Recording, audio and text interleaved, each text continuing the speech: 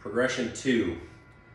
Progression two is a bit of an odd one for most people when they first look at this. It's really important to note the difference between an active release and a passive release. When we're actually hitting a putt, we're wanting for a passive release, which is going to mean that the weight of the putter head is really what we're focused on when we're releasing the putter through the strike. An active release simply means that I would be holding the putter here and I would be actively throwing the putter head to go ahead and release here. And that's what this drill really is all about. When I'm swinging the putter in a true putting stroke, I'm going to have the luxury of the backswing, and now I've got, again, potential energy or load into the club head.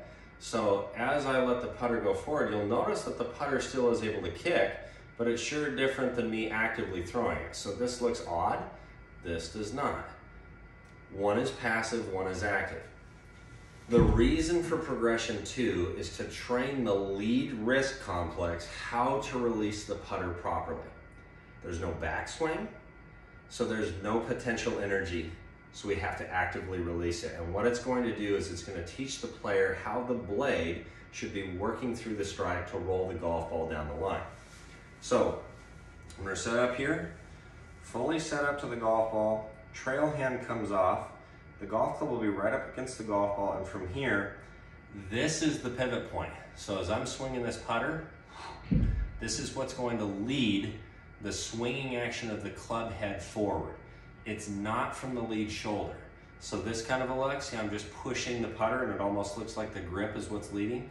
This looks like the putter head is what's leading. We'll feel it here, and it might climb up into the actual arm complex, but it's right from here. This is the pivot point in the player's mind. So again, I'm set up, lead hand only, and they'll roll it right down the line this way. Again, that's an active release, active release. In a true putting stroke, we won't actively release it, but again, trail hand off, active release to roll the golf ball right down the line. So if the golf ball is going off left or right or coming off the toe or not going far enough, the player will immediately know that their release isn't as proper as it should be. If it's coming off the toe, it's probably because I have a left path. If it's coming off the heel, it's the opposite.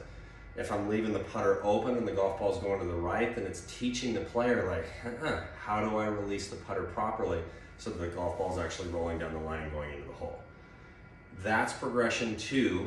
Progression three will really help coaches and players better understand how progression one and two kind of feed off each other. So tune into progression three so you better understand the second progression in putting.